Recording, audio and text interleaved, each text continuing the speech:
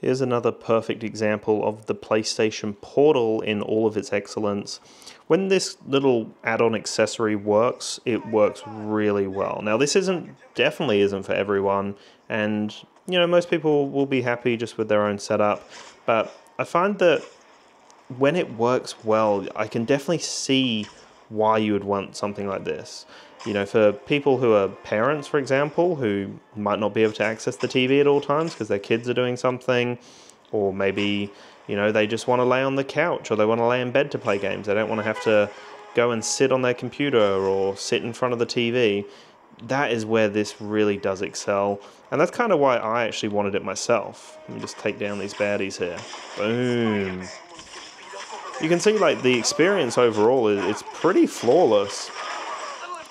Like when it works really well. You can see flawless experience here. There's no one on the network at home, so I am purely playing this with no one else accessing the network at home. So that's where it works really well. I find that if I'm uploading anything or if my partner's doing a bunch of stuff on the internet, then maybe it'll drop out a little bit.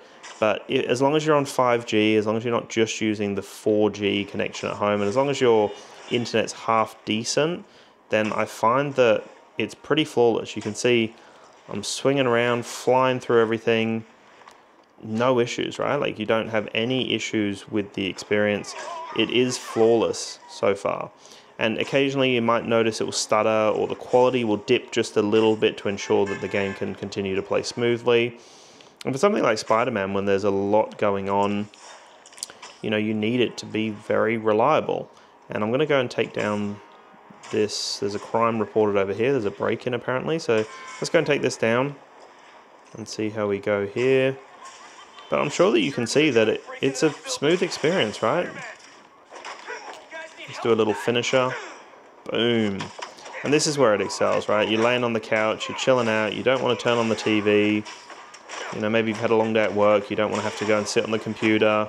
Maybe you already work on the computer, which is my scenario, and that's why I got this, is because I'm on the computer for my work, and then I'm doing video stuff on the computer. So that's where I thought something like this would be great. And I was a little hesitant with the PlayStation Portal because I didn't know how smooth it was going to be with Australian internet, but so far, so good. As you can see, look at this, just so much going on. There's, especially in this game as well, like look how many cars we've got, pedestrians, action happening, and it is completely fine. So yeah, well worth it. Spider-Man 2 has been a lot of fun so far, and the PlayStation Portal I think is a great add-on accessory. If you can think of a scenario where it's going to work well for you, yeah, then I'm sure you're going to love it.